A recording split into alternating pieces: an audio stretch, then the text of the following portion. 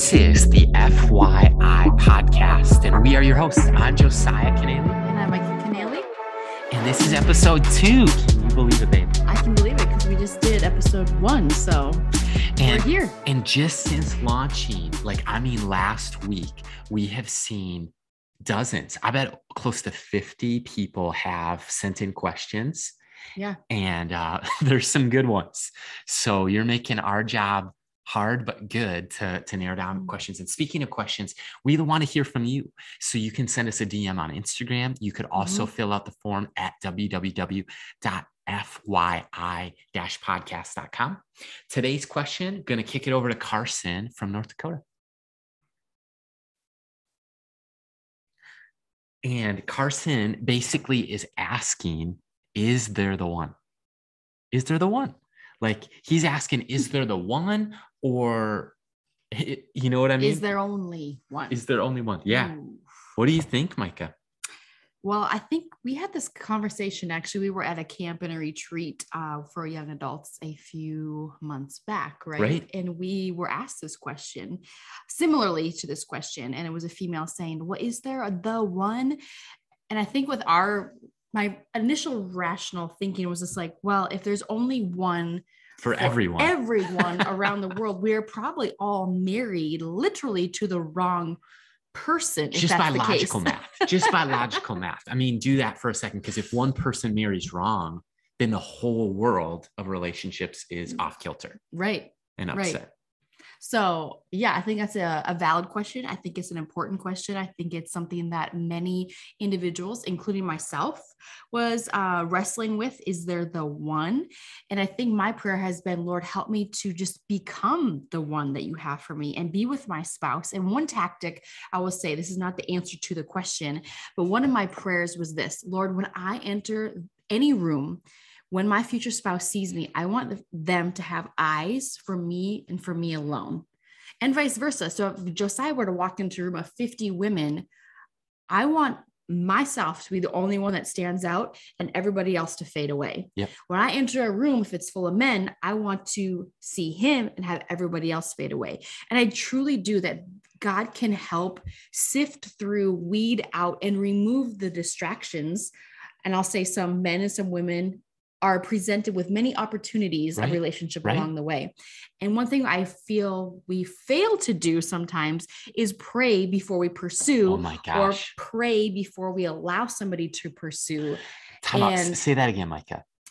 One thing that we fail to do is pray before we pursue or allow ourselves to be pursued. Oh my gosh. And I've been there. I've been guilty of that. But I remember in a season when I was praying specifically for Josiah. I had met him, come across him, and I was praying two things. One, I'll share with you guys. I was praying for Josiah as just a friend. Lord, I pray for Josiah as a friend. Be with him, protect him, work in his heart, bless him, use him, whatever those prayers were, and they are at that time. And then the second one is like, Lord, I pray for my future spouse.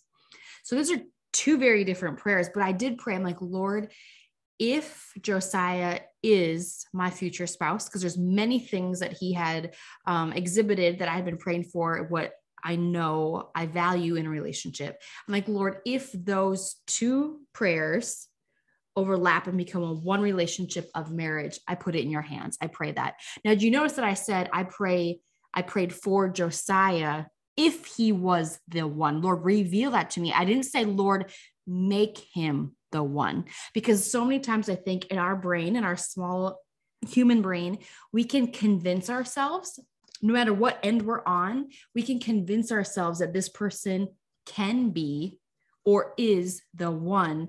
And we never invite God into that conversation, right? And then we find ourselves dating. And I've been guilty of this. So ladies and gentlemen, like in a previous relationship for 7 years, recognizing that I was praying, Lord, make so-and-so the one. I'm going to make this work. I'm going to make this work. I never said, Lord, I surrender it to you. I was just saying, Lord, make them the one. And then trying to convince myself that it could work, should work, but it was never supposed to work because God had something else for them as well as something else and better for me. And I think that the moment an opportunity to date somebody becomes an obligation, it's a good indicator that's probably not the one that God has for you. And do you remember what I said about Andy Stanley when he had said about convincing? Yeah. Yeah.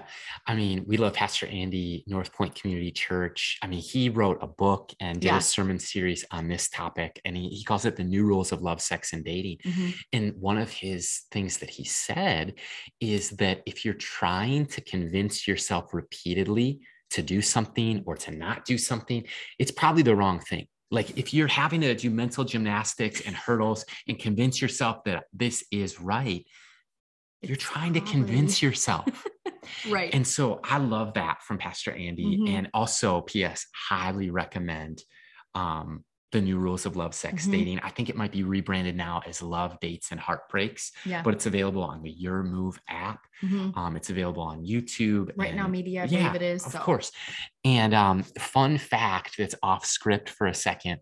I was in Minnesota and I was in either late high school, early college when I started listening to that podcast. You were a whole state away, right, in North Dakota, listening to the same content. Yep.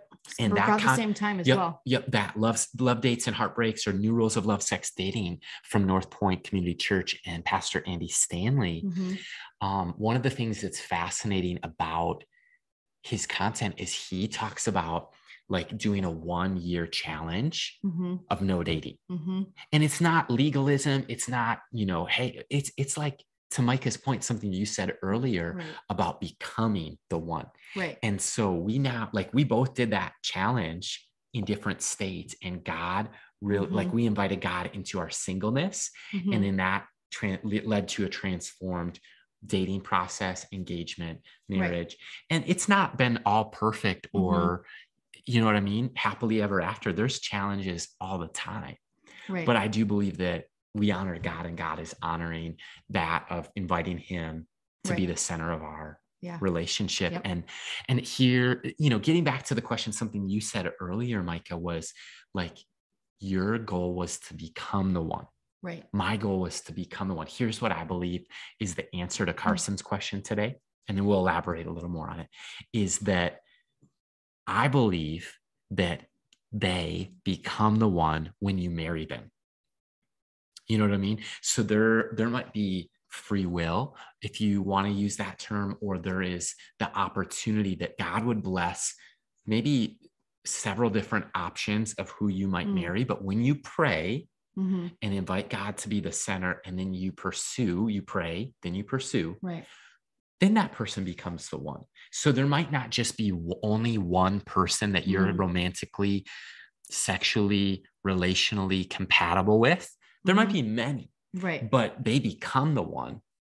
Because you choose, like you're choosing love, you're choosing that relationship, you're choosing to bring them in all aspects of your life, in singleness, in dating, in marriage, engagement. And obviously as time goes on, it should progress if that's something that is a desire of your heart. So, and here's 5 fun things that actually came from my youth pastor, that came from his youth pastor. And I don't know where they came from before that, but we've kind of renamed some of them and kind of made it our own a little bit, with credit, of course. But we kind of label it 5 things you need to know before dating or even holding hands. You want to kick us off with that? I'll kick us off right away.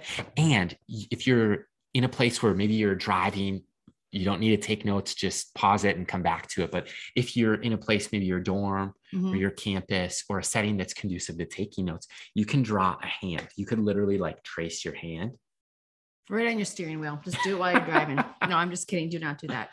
But yes, we're going to look at the hand today. So 5 things that you're going to want to take notes on, hopefully take to heart and consider or reconsider if you are in a relationship. And that's number 1. This is the most, we start with this one because it's the most important in regards to this. It touches literally every other finger. It's an opposable thumb. It's a saddle joint. It has the ability to do what it's called to do, right? So the thumb is actually going to represent Christ, your personal relationship with Jesus Christ. Because when you have Christ at the center of your singleness, of your dating, of your engagement, and of hopefully your future marriage, it impacts the other 4 areas. And when all those other areas are failing or floundering, you can always come back to Christ. I love it. It's basically either thumbs up, they love Jesus, or thumbs down, this is not a person that we believe you belong with. Right. And you don't have to like us for saying that. We just believe that if you're pursuing Christ above all else, there's some people that you have no business belonging with. Right. And dating and engagement and marriage is so important. Right. That we don't want you to settle in the process for anything less than God's best. Right. And I would say this, like, just because he's a good guy doesn't make him a godly guy. And just because she's a good gal doesn't make that she's a godly gal. I want a good and godly man. I want a good and godly wife. I want a good and godly husband. Like, those are some things that you should consider. So when I'm saying good and godly, what I'm saying is that's a thumbs up. That means that there is fruit in their life. They're attending church. They're not being drugged to church, or maybe you're the one that's, behind the other person getting strung along. What we want to say is a thumbs up is kind of like the green light of saying, hey, there's fruitfulness in their life. There's mentors. There are healthy relationships. They have a guys group, a girls group, whoever you're talking to, like, yes, go on that first date. If they're claiming to be a Christ follower and their weekend and their life choices are not reflecting that, that's good. I would probably say thumbs down. Yep. Guess what? Girls, guys, it's okay to say no if somebody asks you out. Never feel obligated to go on a first date and then regret it, feeling like you missed out on something. Sometimes it's God's way of protecting you from getting into something you should have never gotten into. So, and like, funny thing to the same thing in reverse, like, just because they're godly doesn't mean they'll say yes. Right. So, like, kudos if you put yourself out there and you share your feelings, like, that's part of the process. So if somebody says no, that doesn't mean make them a bad Christian or a bad person. Yeah. It just means, like, hey, they don't feel the same way that you do. And that's part of the process. The pointer finger stands for the compass. And I know in my own life, I want to be oriented with the true north, the absolute truth, the way, the truth, the life. That's Jesus. So Christ is our compass. And then there's a pointer finger to say, like, hey, what direction in life are we headed? Are we headed in opposite ways? Because I love the idea that if you're in an airplane and you're just 1 degree off on the map or 1 degree wayward on the compass, you will result in, like, multitude of miles. By the time you reach your destination, you'll be in the wrong place. And we think that similarly, that if you're an inch off now, but, and we can justify anything, right? Right. And or convince ourselves of anything. And we can, and I'm guilty as charged on that one. And at the same time, like, it's a simple question. Are we headed in the same direction in life? And then, well, I'd say direction can simply just be this, and put it into practicality. If one of you is going to school for law and you feel called to a big city, and you know that's what you want to do, and you feel that pressing, and you just know excitement. Yeah. And then you have the other person's like, well, I'm called to Uganda and I'm going to be a nurse in the mission field 365 days a year. Those are different directions in life. Different directions. It's a different compass. And to ask somebody to completely put every single one of their dreams, education, and calling on the shelf in light of somebody else and come alongside them alone, that's not a healthy way to begin a relationship, let alone start a marriage on, because one of you is going to completely give up everything and resent that future and resent that spouse. Some way along the way, it's going to happen. Like, it's inevitable. Yeah. And then the other person is going to feel the rejection because you're resentful. So it's this messy tangle web of lies and emotions and unresolved responses to calling, and just can cause a lot of angst. So if you know that you're called in one direction and the other person is going in the opposite, man alive, it should hopefully be like this, where it just kind of makes sense. And you can be in different lanes and on the same team, but you need to be kind of going down the same highway on some level. So just saying, it's good. I would hate to bump you in the ditch, babe.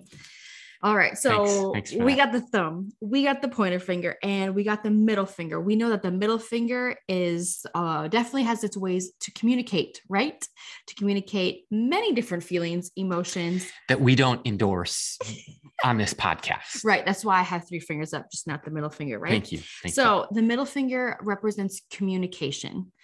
Communication kind of goes back to essentially what we were saying at the beginning. We need to learn how to calmly communicate our feelings, our emotions, our desires, our pitfalls, our anxieties. And if I can't communicate that as a single young adult with an even keeled head, I'm not saying you're capable of that 100% of the time, but if you are not in tune with how to communicate and how to receive anything, correction, in loving kindness, whatever that is, Wow. that makes a difference. So when you learn how to communicate with love and grace and affection, and you can come to somebody with a concern versus come at somebody through your words, that's just going to set you up for success. So I would say even in your singleness, not even in your dating relationships, just as a communicator in and of itself, be mindful of the words that you're saying, the tone that you're using, how you are, coming across, how people are perceiving you, and just slow down. So I think communication is essential when it comes to relationships. And here's the deal. Even if you are a non-believer listening to this, you're like, I don't even follow Christ. I'm not in a relationship, but I want to be. And I don't care anything that you're saying, you guys. Hey, I respect that. And that's fine. Like if that's where you're at, that's where you're at. Completely, you're fine. But I also want to say that this is a proven fact. If you talk to any Christian or non-Christian, believer or non-believer, when it comes to a marriage, relationship, advice, question, many of them will say, what is a key component for your marriage? Like, how do you guys be married for 30 years, 10 years, 50 years? What is that key? They say, ding, ding, ding, ding. Good communication. Yep. And that's a non-believer answer, not even a Christian standpoint, but I'm just saying communication. It is vital. And our words carry weight, and it can either build your marriage up or it can completely tear your marriage down. So we have that's fire. Christ, compass, communication. Josiah, what is that fourth finger? I love this one. This is the ring finger, and it stands for commitment. Right. And fun fact, little known fact, my dad is a jeweler, and he's been a jeweler since I remember going to work with my dad for take your child to work day. And there was a batting cage across the street. And I remember lunch break, we went and picked up some food, and I loved baseball. So we hung out at the batting cages and have fond memories, right? But learning about a ring is in the shape of a circle, and there's no beginning and there's no end. And what's powerful is, what's the meaning of marriage? I love the book Meaning of Marriage by Timothy Keller. And one of the things that he points out in the book is that the Bible begins with marriage, Adam and Eve in Genesis. Right. The Bible ends with marriage and Revelation of Christ and the church. Right. That book is amazing. We highly recommend it. And it impacted our marriage. Right. And the commitment to God, to each other. Micah, you've said something in the past that I'll just give you credit for here. And that is a pink flag now is going to be a red flag later. So, I mean, that's with commitment. And if you're going to put a ring on somebody's finger, that is permanent. And marriage is God's idea. And you write wedding vows, and it's holy matrimony. If that's the goal, is a healthy Christian New Testament marriage with Christ as a center, we want to make sure that they're committed to him, meaning Jesus, and that we're committed to each other. And so dating is part of that, exploring and evaluating and just understanding and encouraging each other along the lines of commitment. And how we'll end is the pinky finger. That's right. And this is how we're ending. But I think oftentimes it's where people start. And where is that, Micah? Right. So I think even before you hold their hand, I think this one is chemistry.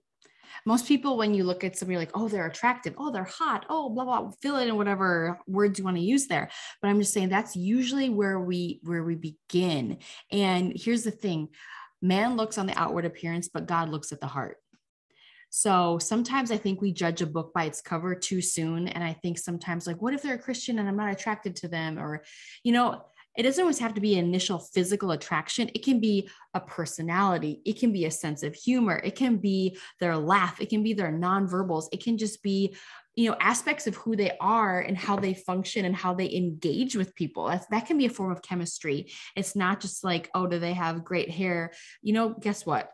The grass and everything's going to wither away, but the soul and their heart and their personality hopefully will just grow and shine brighter as they get older. It's kind of like a seasoned wine, it gets better with age, and that process of just being, fermenting and being pressed and being squeezed, just like the Bible talks about new wine skins and all those different elements of the wine process, even if you look at the Bible or olive oil or whatever you want to use there.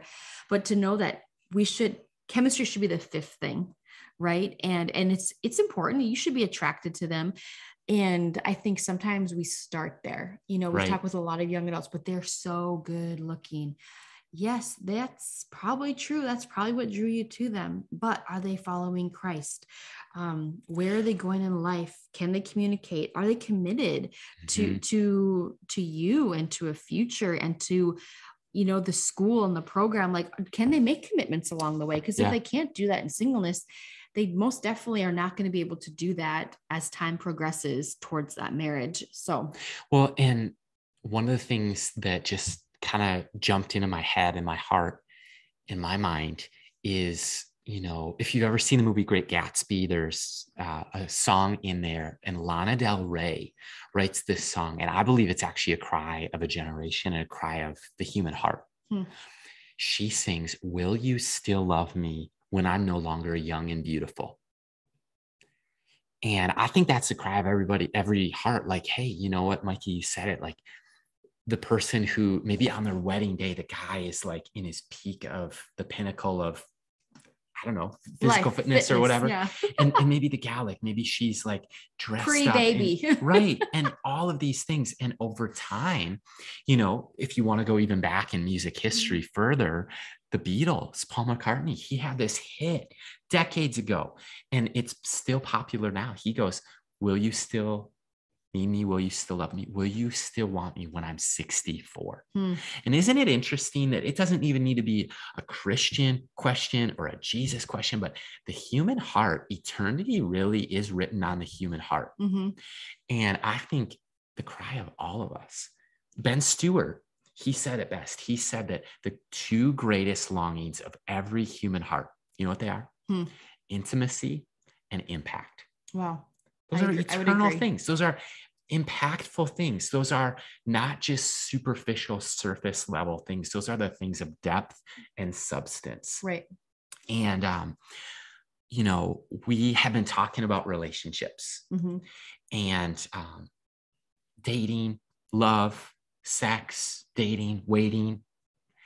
And it's very possible that you've been thinking about God, existence, time and space, and the universe that's created, the creator of the universe, and just like having questions theologically or existentially. And what we believe here with FYI Podcast is that there is a God in heaven who loved you so much that he paid the price of our sins.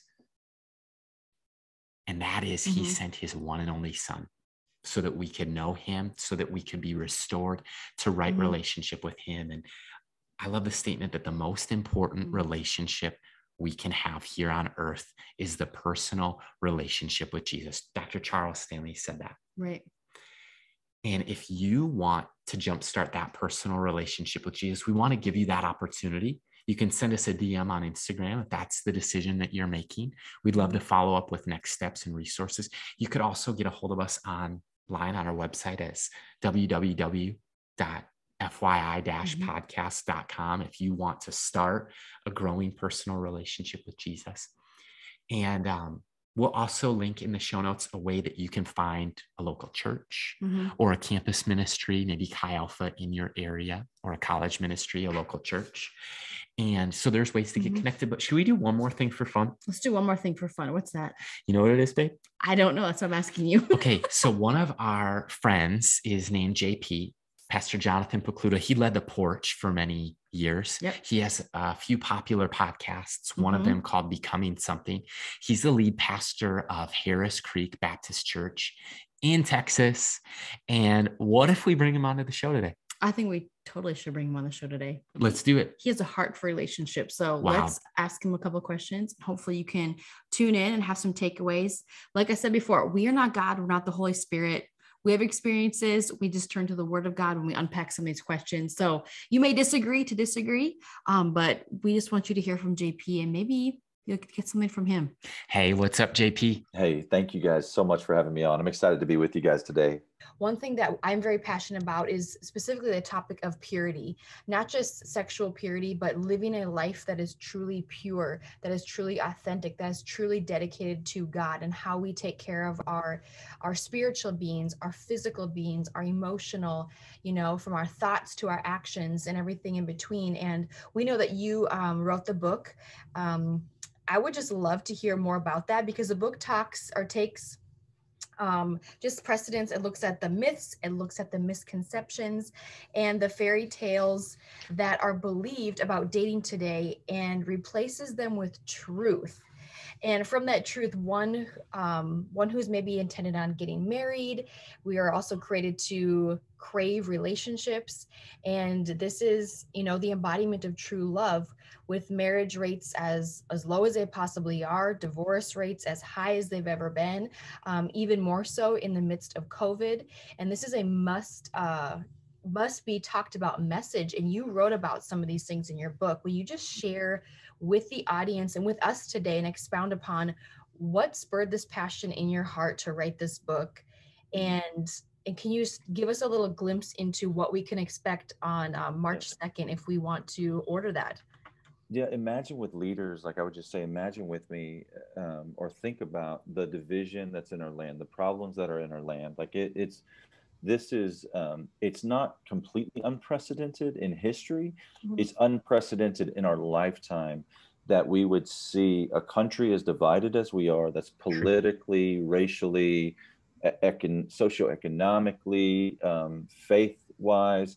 Like there's so much disunity, so many challenges, so much rioting, a lot of hate, just a lot of problems in our midst, which for ministers, it's a lot of opportunity to do work. But I think foundationally, the solution to the issue is Jesus. I believe that sounds a little trite or cliche, but if we were to really dig in, one of the major problems at the foundation of the division that we see is the family unit, the dissolving of the family.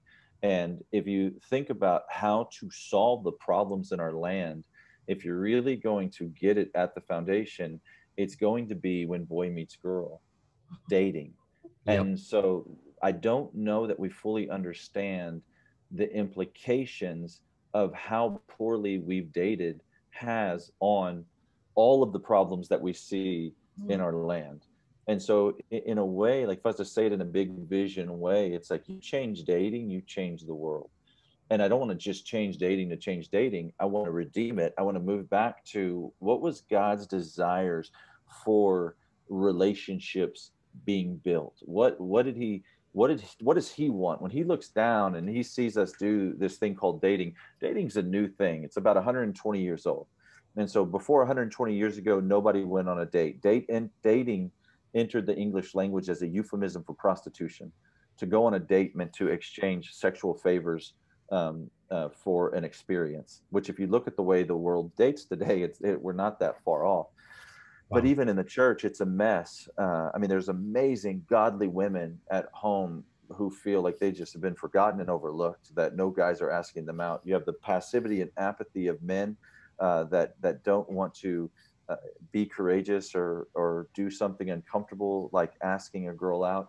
You have guys, initiate. You have guys who feel like girls always say no, that their standards too high, that they can't meet those standards, that they want them to be perfect. You have people sliding into DMs, ghosting, like there's no love, there's no like, hey, I'm really going to care for you. I want to leave you better than I found you. We all have this, I want to use you up and then move on to the next kind of mentality, even if we don't realize it. You have the church, which has elevated marriage above singleness, which is unbiblical and wrong and not true, not consistent with the teachings of Paul or Jesus or the Holy Spirit or the Bible. And you have, as you said, marriage. People are getting married later. They're getting married less, and marriages are failing more. Marriages aren't lasting. We have more resources available to us to help us. We have dating apps, dating sites, compatibility tests, personality tests, and professional matchmakers. And yet we're getting worse and worse at this if the success is a lasting marriage. So I'm saying something has to change, and to change it, we've got to figure out what's going on, what's going wrong, because there's a lot of people just continuing to date that way. That is absolutely disastrous, and they haven't lifted their head up to think, oh gosh, I'm doing this all wrong. Like, I'm taking my cues and advice from Hollywood, who has the highest divorce rates of anywhere on the planet Earth, and they're the ones that are teaching the class on how to do this. I've got to figure out a new way. And so that's why I've written Outdated. And I really think it has the potential to be that resource that changes the way that we date. I don't care. I don't give a rip about selling books. I really don't. Like, I've got a ministry that supports our family. I care deeply about helping people. And I just read this book for Audible. So I read the audio, and I got to the end of it, and I was tearful. Like, I was crying, emotional, because I just was so thankful. It's the only resource I've worked on, be it all, books I've written, blogs I've written, articles, whatnot, writing projects. It's the only one I got to the end of it. I'm like, I wouldn't change a thing. That's exactly what I wanted to say. And I think it's going to be extremely helpful. So if you're a leader of young adult ministry, if you're a leader of young adults, if you're single yourself, or someone single, like, I just encourage you to pick up Outdated anywhere books are sold. And as my friend said, it comes out March 2nd, and I think you're going to see it to find that it's going to be helpful. We agree. And one of the things that I've observed, JP, of your heart from afar, really, is that you've had a really unique vantage point of pastoring young adults for the better part of a couple of decades, now leading a church. And with both of those come the opportunity to speak into lives through counseling, through premarital sessions like pre-marriage mentoring, things like helping build strong marriages, officiating weddings. And I think that it's like the time is now, and you don't have to spend much time in young adult ministry to figure out that many people want to meet their future spouse. Right. And that's not just common among women or common among men, it's common among humans. Like, I think one of the prevailing thoughts I remember I'll speak to my own experience being a young adult. I remember just walking into rooms sometimes and wondering, is she here right now? Because I had an epiphany. I was probably 19, 20, and I realized, I did the math. I'm pretty good at math. You'll see. I realized she's probably alive right now. Yeah, that's true. And so then I started walking into rooms, and I was like, could she be here? I wonder if she's here. And so I think that for us to serve those that we lead well, we need to have hard conversations.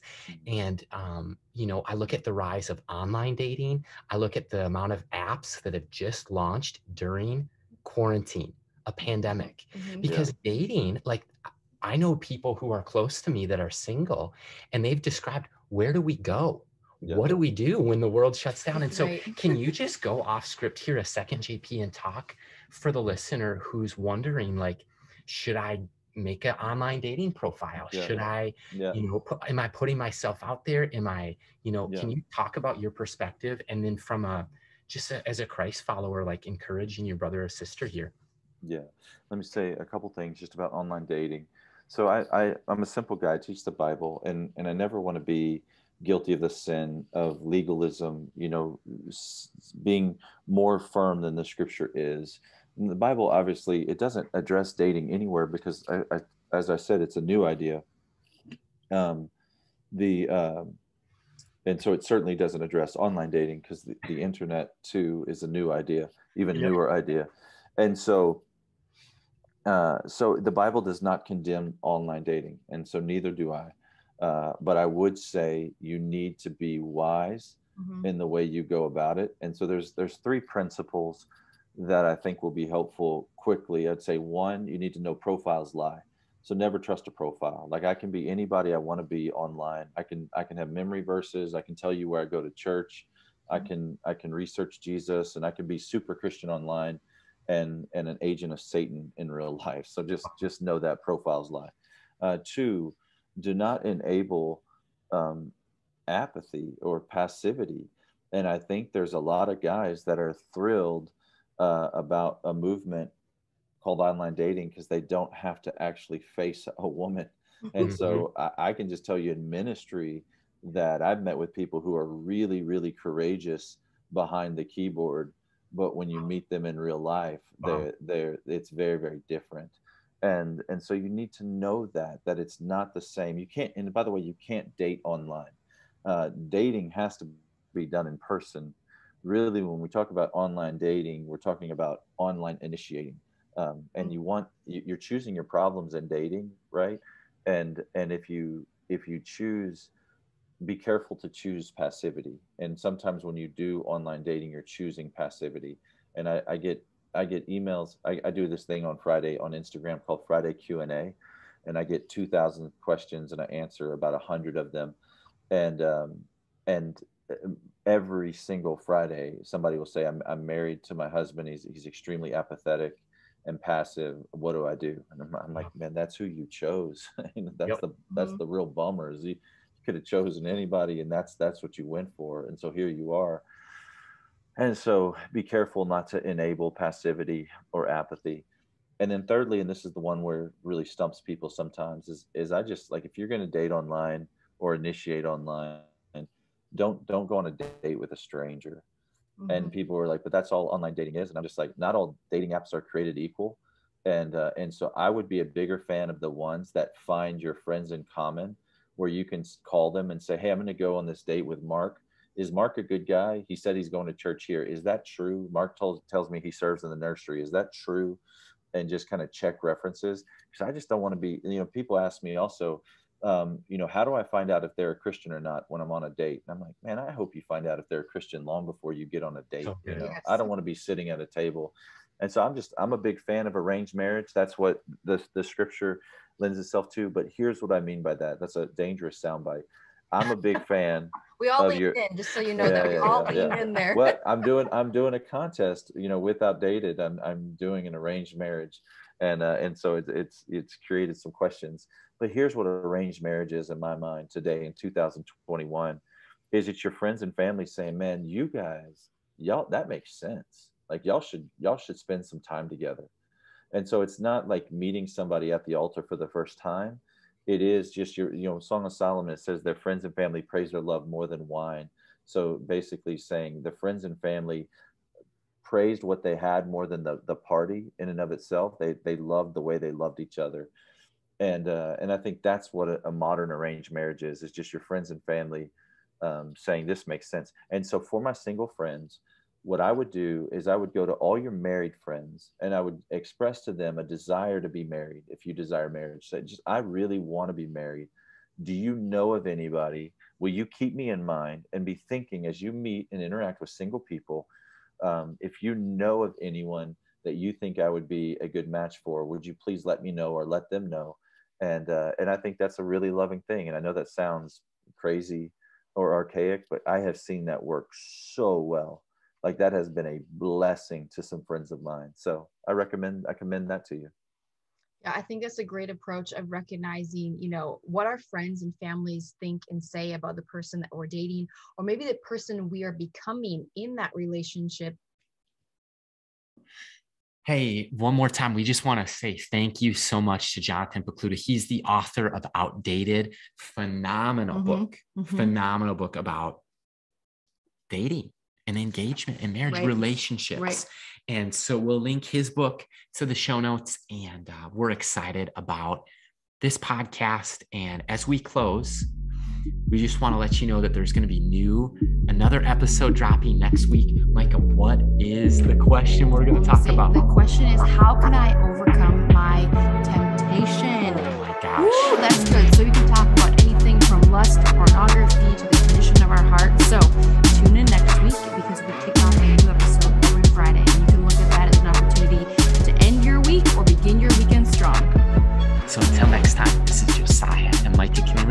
FYI Podcast.